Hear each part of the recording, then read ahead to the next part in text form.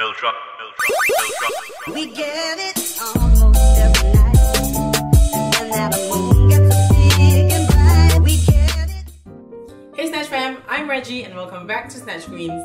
So as some of you guys know, I'm entering the NYX Face Awards 2017, which is the first NYX Awards in Singapore. And I decided to create something a little extra. Yes. I created this Fairy of the Fields look.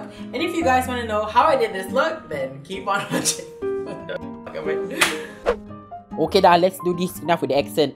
So, I'm going to be going in with a Morphe 9N blusher palette. And I'm going to be using one of the shades as my transition color. And I'm just going to be applying it like above my crease. Okay, so just to deepen up that color, I'm going to be going in with a ribbon from Kat Von D Metal Matte.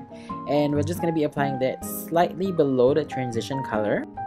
And then you want to focus that color on your outer V, but slowly dragging it in just a little to your inner corner. Okay, still using ribbon, you want to be shading your eye from your from your outer corner towards like the center of your eye. You kind of just want to do it roughly, you don't have to blend it in.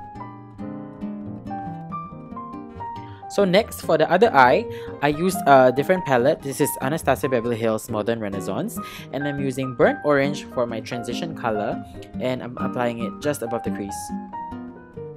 So the same thing, I'm gonna be deepening that color, and I'm using Real Gar from the palette, and we're gonna be applying it slightly below the transition. Also, you want to bring that color in slightly to your inner corner because we're gonna be cutting the crease later. Okay, so I want to give this look a bit more of a berry tone kind of smoke to it. So I'm adding Love Letter to the crease colors, and I'm just like blending it out in the crease so that it's diffused. And then you want to be shading it from the from the outer corner of your eye towards the center as well, because that's how I do it. Just listen. Okay, so with this kind of angled synthetic brush, I'm loading it up with concealer and using that concealer to cut my crease. And what I do is I look up because I have hooded eyes like that, and I follow that line so that when I open my eyes, I can still see the cut crease. And you just want to shade it in halfway and you want to feather it out. You don't really have to be precise with this. Alright, so once that's done, I'm using this flat synthetic brush to pack on Kat Von D's Flash from the Metal Matte palette.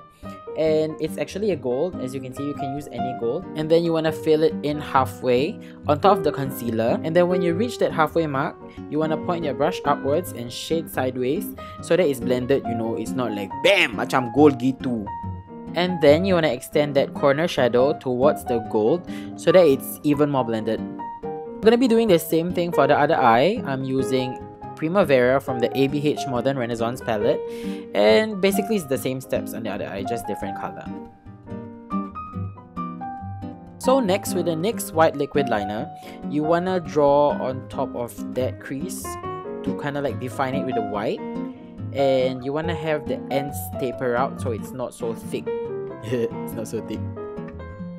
To get the effect right, you want the pressure to be the most at the start, and you slowly release the brush, if that makes sense, so that it tapers out. And if you ever make it too thick, you can always clean it up with an eyeshadow. Oh, y'all gonna love this part. Y'all see that? Y'all see that? So I actually decided to draw my eyeliner on camera after practicing so many times, because some of you guys think that I get people to draw my eyeliner on, or I have a cheat code or something, but it's not. Honey, see that? It's just a flick of the wrist. Damn. Look at that flick of the wrist. Damn. But in all seriousness, you just want to imagine that you're drawing an imaginary line from your lower lash line to connect to your eyebrows. And then you want to just clean up around that eyeliner so that your look is very clean, it's very crisp. And this is why I like to do my eye makeup first and then my base. Is that a hole in my eyebrow? What the? Okay, so I'm just applying on some primer, and as you can see, I like to work it in my skin so that them holes be filled. Alright, ain't nobody trying to look like Rocky Road ice cream today, okay? So make sure that y'all work it in your skin, alright? And once that's done, I'm gonna be applying my LA Girl Pro Coverage foundation. And I really like this foundation, like it's pretty full coverage. And as you can see, I like to lay down the product first, and I like to work around my liner so it keeps it sharp. I know y'all gonna say I'm extra, but I'm extra. If y'all are using a flat top foundation brush like I am, press the foundation in so that you can have the maximum coverage. Or just use the booty blender. And once that's done, y'all can set your face with your favorite powder, and y'all wanna beat that face in. Y'all wanna like beat until your mother will call the ambulance, that kind. No, like kidding. Y'all just wanna press the powder in and then brush off the excess, and you have set your face. So actually, by pressing in the foundation like that, right, it makes my foundation last longer. And for bronzer, I'm gonna be going in with the blush palette from Morphe and bronze my face up with it, because I want this look to be like creative and avant-garde, you know. So just bronze around the face, you know, the typical perimeters. And then for contour, we are gonna be going in with ribbon and just contouring, you know, the hollows of the cheekbones, your forehead, the sides of your nose. Some people actually contour the nose and they just follow around the nose and they have a fat nose. So if you guys want a full contouring and highlight video, then just let me know down in the comments below. Okay, so taking ribbon, we're going to be using that same color and we're going to be smoking that underneath the lash line. And you guys want this really blended out, so I would suggest using a fluffy brush. And then with no additional product or just a clean blending brush, you can blend out the edges so that it's a smooth blend. For the other eye, I'm using Love Letter to smoke out the lower lash line, but I'm doing it roughly because I'll be applying flowers to that side and I'll be mostly covering that up.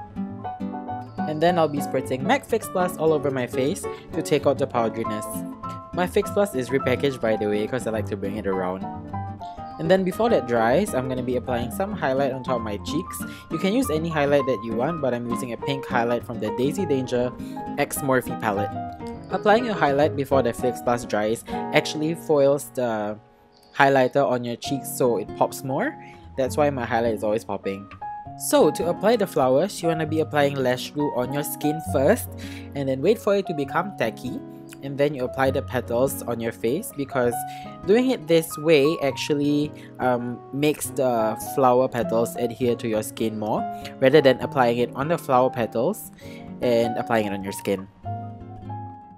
To hide the edges of the petals, I actually applied glue and waited for it to become tacky, and then I packed that glitter on. So I'm using this NYX glitter in gold, and as you can see, I actually feathered it out with a brush so that it's not so packed and clumped.